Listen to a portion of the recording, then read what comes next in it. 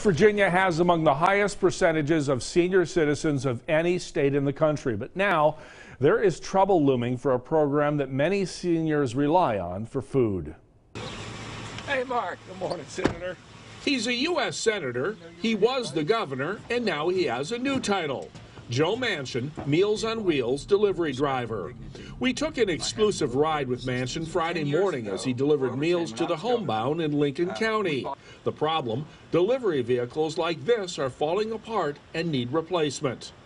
I know the importance of being independent, living by yourself if you want to, and having some support to do that.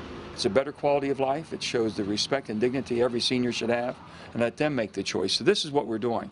These trucks are 10 years old now.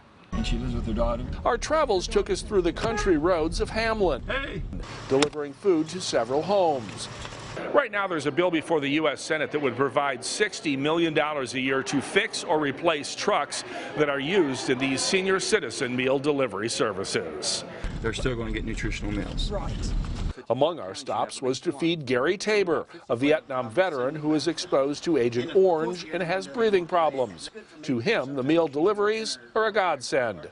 It really means a lot to me. It helps me provide, when I'm here by myself or something, I can get it myself and put it in the microwave and good to go, you know, and I can't get around a gas stove with oxygen to cook for myself. But it really means a lot to me. That's what keeps me going.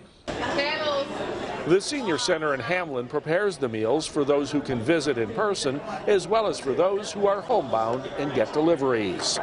These Meals on Wheels grants are designed to go to states like West Virginia, which has a high percentage of senior citizens who are currently living in poverty.